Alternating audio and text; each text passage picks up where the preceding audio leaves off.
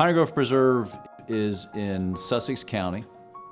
It's in the coastal plain of southeastern Virginia, and it is the iconic pine savanna setting for the northern range of the longleaf pine ecosystem. The coastal plain of North America is a hotspot of biodiversity, particularly plant biodiversity.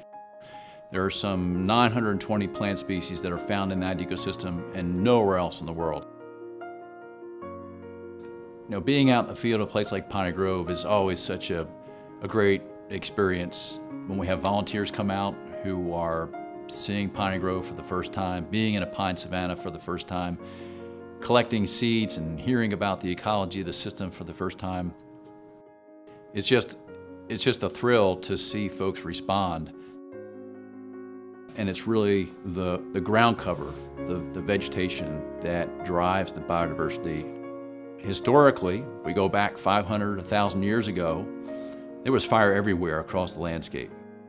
And that frequent fire kept the canopy open, kept the trees that are natural to the system, prevented them from growing up into the canopy and shading the forest floor. We're opening the canopy up, and then we're maintaining that open structure using fire. We're really farming for light. And when we do that, we see what's there.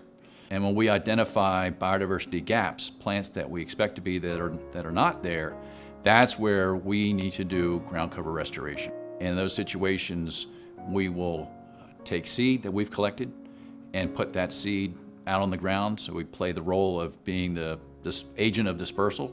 In other situations, we'll collect that seed, we'll grow seedlings at a nursery, and then outplant them onto our preserve other places, and then those become the seed sources for the next generation of ground cover.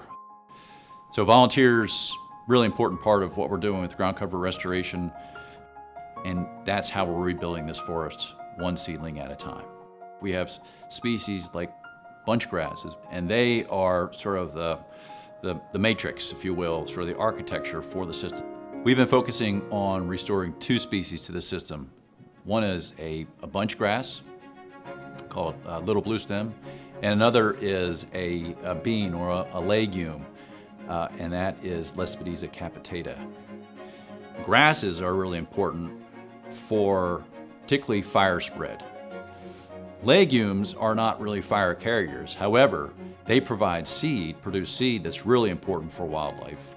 It's pretty remarkable that there are, I think it's over 3 million people that are within 60 miles of Piney Grove. I think there's a real desire in those communities to connect with authentic nature. And so when we're talking about rebuilding this forest, a seedling at a time, we're doing that in places where we can hold on to fire for a long time. So if you were to take a step back and look at the main sort of bodies of work that we're involved with at Piney Grove, one is fire, another one is tree planting, another is ground cover restoration, another is maintaining the cavities that the red-cockaded woodpecker birds use, another is invasive species management, and then maintaining our trails and basically just keeping an eye on Piney Grove. And for each of those areas of activity, we have used volunteers, worked with volunteers, and there's so much more volunteers can do.